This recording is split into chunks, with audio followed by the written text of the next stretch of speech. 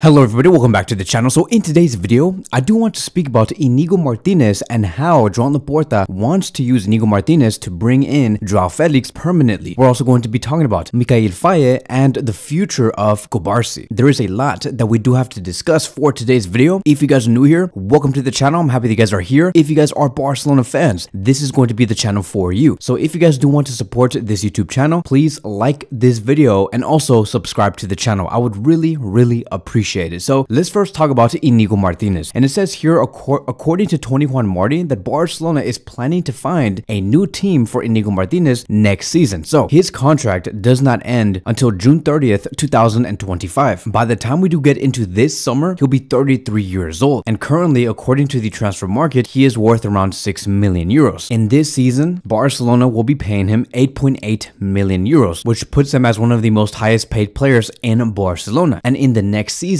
if they continue with Inigo Martinez, they would have to up his salary to 9.3 million euros a year. Now, I'm going to be very honest here. It never crossed my mind to sell Inigo Martinez because I think that he carries a lot of experience. He's not bad in matches. He performs very well. He's solid as a substitute and he brings a lot of leadership inside and outside the locker room. And I have always said that the only 7 players Barcelona should be letting go of is Lenglet, Sergio Roberto, Marcos Alonso, Ansu Fati, Des, Oriol Romeo, and Eric García.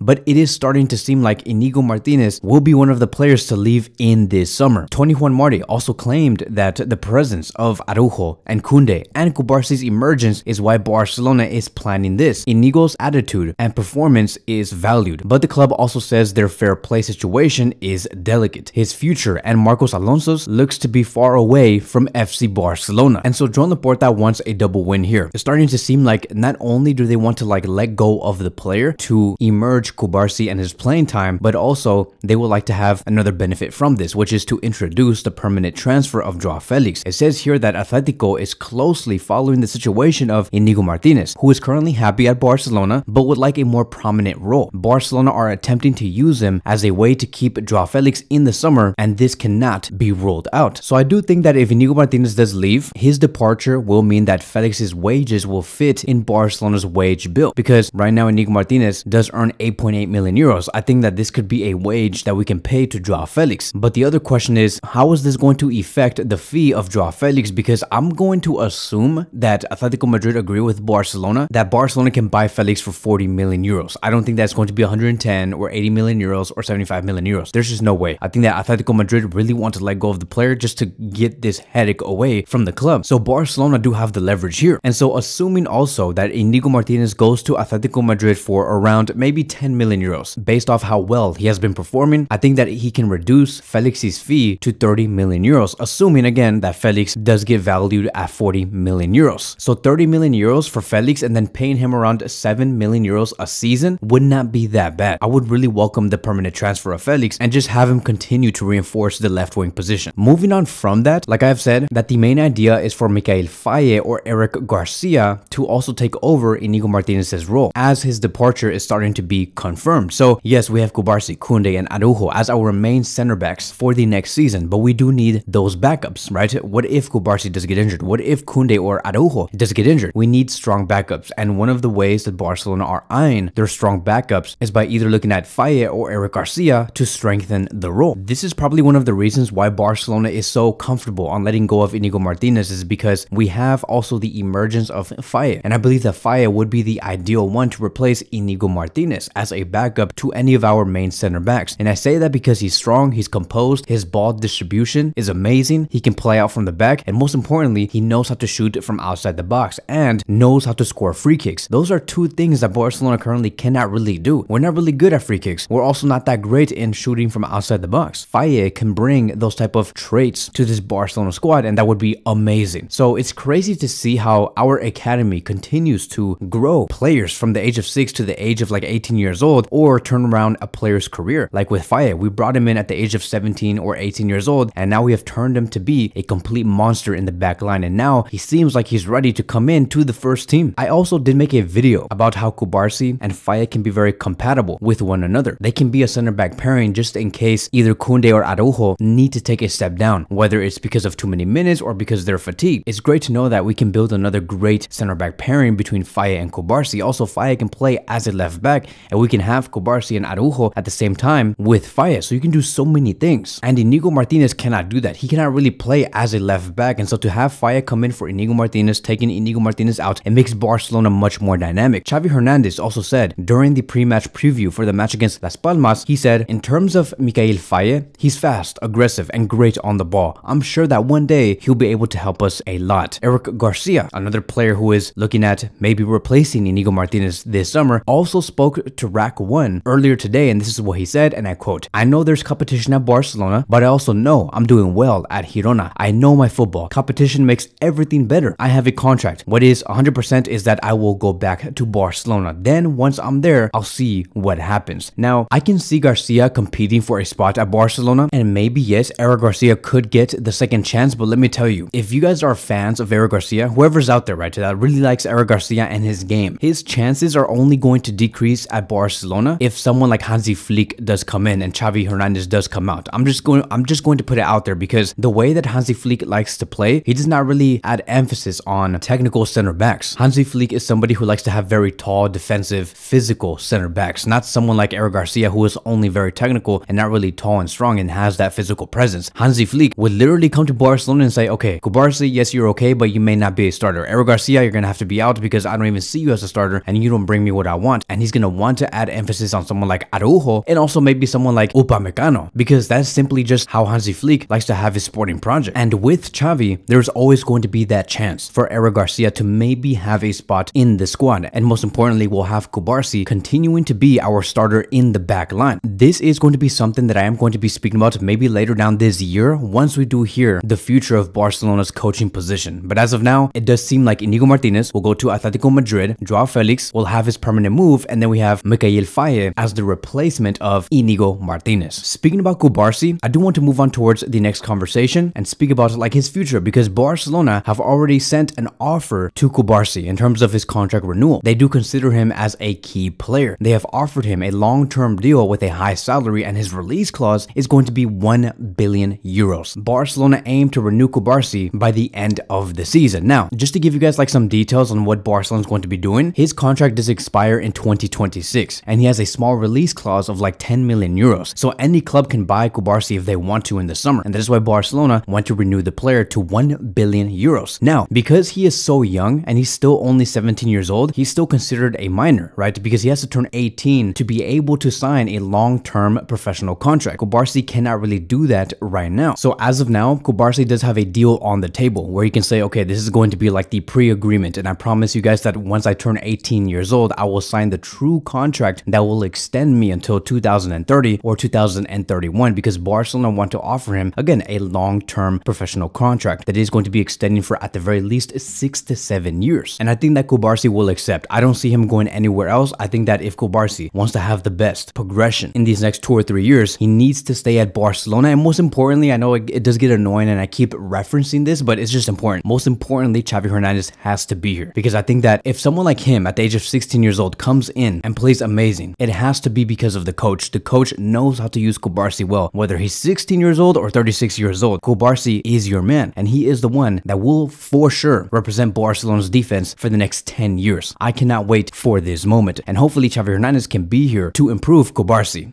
and to play alongside Mikayil Faye. So speaking about youngsters, now I do want to move on to the last conversation for today, and I do want to speak about Lamine Yamal, because it says here, according to Alex Pintanel, that the Spanish Association is seriously contemplating the idea of calling up Lamine Yamal for both the Olympics and the Euros. Barcelona are in touch with the RFEF. They do not want Yamal to have excess minutes as it could affect his progression. And let me tell you guys, I am so worried about Yamal and whatever happens in these next 5 to 6 months, because I just don't know what the Spanish Federation are going to be doing with Yamal. Like, yes, I know that he's amazing, right? We saw him play so well against Brazil. It's exciting. The fans love it. Even I love it. And you can already see the projection of what's going to be happening in 3 years. People will talk about Yamal versus Endrick, or maybe Yamal versus Kylian Mbappe. The future is now here. And so I get why there's a lot of excitement. I get why you want to see Yamal with Barcelona in the Olympics, in the Euros. But let me tell you guys one thing. De La Fuente said something very interesting about 5 to 6 days ago. He said, yes, Yamal played amazing amazing against Brazil. But now the goal is, can you maintain it? Because what made Messi and Ronaldo so great is that not only did they perform at a high level, but they maintained that level for many years, and they were consistent game after game. And one of the ways you can successfully stop a player from being consistent is by overplaying that player. That is the problem, because if Barcelona and Spain want to maximize Yamal, they need to work together and talk closely with one another to make sure that Yamal does not get overused and have him progress effectively, because progressing is not playing every game and playing every minute and playing 75 games a year. Again, if Yamal truly wants to be consistent in his career and play every game at a high level, you monitor his minutes. Because look, I just hope, and I'm gonna assume that Spain and Barcelona together, they have learned their lesson on why they should not overuse a certain player, and especially when they're only 16, 17, 18, 19 years old. Look at what happened with Pedri, look at what happened with Ansu, and look at what happened with Gavi. What's the whole point of exploding these youngsters at the age of 17, 18 years old and then only ruining their careers 2 years later? And so in these next 5 to 6 months, I want to see something like this. I want to see Yamal continue to have a prominent role at Barcelona, because Barcelona have the right to, right? They have built Yamal to this moment. They have the right to use him 75 minutes to 80 minutes per game. And then in the Euros, he should be used as an impact sub and not play 90 minutes in every game. And then for the Olympics, I just don't want to see him there, because look, after the Olympics, and this is what happened with Pedri, but after the Olympics, you have to go to the preseason with your club. And I don't want to see Yamal go through the Euros, go through the Olympics, and then 4 to 5 days later, he has to go play in the preseason for Barcelona. He needs a break. And I believe that the best break he can have would be between the Euros and then going straight to the preseason and just forget about the Olympics. And in that way, you would give him about, at the very least, 5 to 6 weeks of rest, and that would be really good. And so that is it. That is going to be wrapping up today's video. Thank you guys so much for watching, and I will see you guys in the next one.